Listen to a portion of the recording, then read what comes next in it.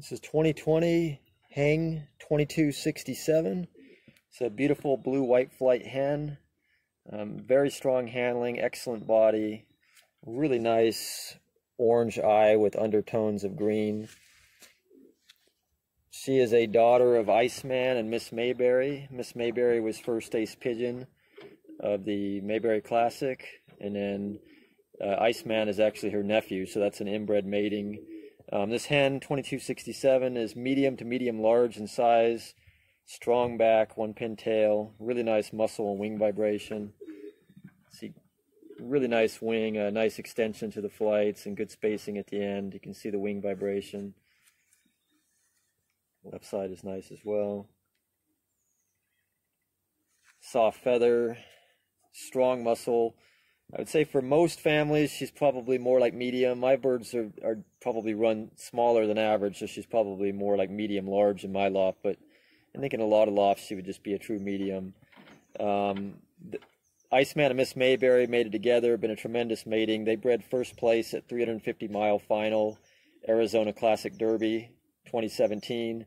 That same bird, which is a full brother to this, was second overall ace pigeon of the series. So again, that's a full brother to this hen, was first place at 350-mile Arizona Classic and then second overall ace pigeon.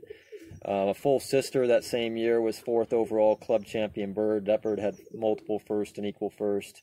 A couple, I think 2 or 3 additional full brothers and sisters are first place winner and equal first.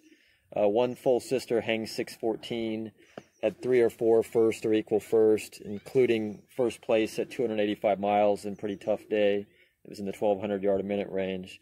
Half brothers and sisters, especially from the mother's side, are also first place winners. That full brother, Phoenix, the one that won the Arizona race, he also bred second overall club champion Old Bird 2019.